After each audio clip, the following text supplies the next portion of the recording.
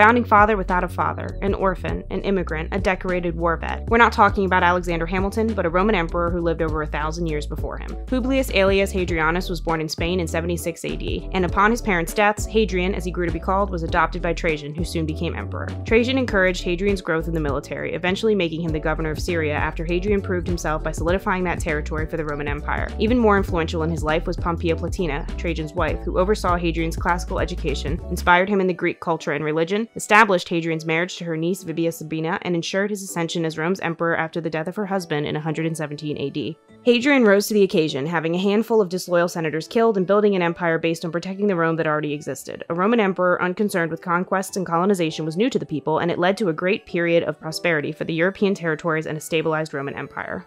So who was Hadrian, the man?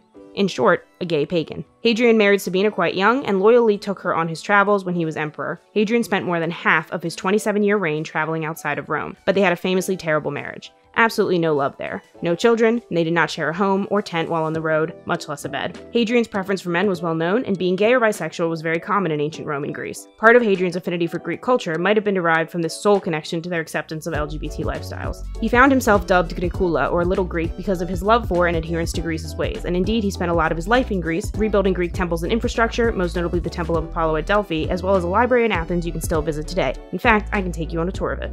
Emperor Hadrian would participate in the Eleusinian Mysteries twice and was the first Roman leader to wear a beard, a Greek custom. The love of his life was a gorgeous man named Antinous, who was known for his beauty and loyalty to his emperor. They traveled together for a decade until their visit to Egypt in 128. On the Feast of Anubis, the day of the god's rebirth, Antinous died while Hadrian and he sailed on the Nile River. Many believe he was killed due to his influence on the emperor, some say he simply died of an illness in a new climate, and still others believe that it was a planned sacrifice. Whatever the reason, Hadrian started a mystery cult religion that would continue centuries after his death and built the city of Antinopolis on the Nile River in his honor. Vivia Sibina lived her life second fiddle to Hadrian's love for Antinous, and we can only imagine what it must have been like to see him literally deify the real love of his life while still ignoring her existence. But the fact remains that even today, Antinous is viewed as a god of homosexuality, and his cult is warmly remembered. Temples and statues to him can be found in numerous museums across Greece, and his influence, while certainly not as strong as that of his lover, is still felt because of the strong love Hadrian had for him. Hadrian's villa is a temple of its own to the emperor and his devotion to Greek gods, and above all, his beloved Antinous. I hope you enjoyed this introduction to the Emperor Hadrian. If you'd like to learn more, please leave a comment letting us know, and we'd love to do a part 2. Please subscribe so that you get notified of our videos released every Tuesday. Thanks for seeking Numina with me.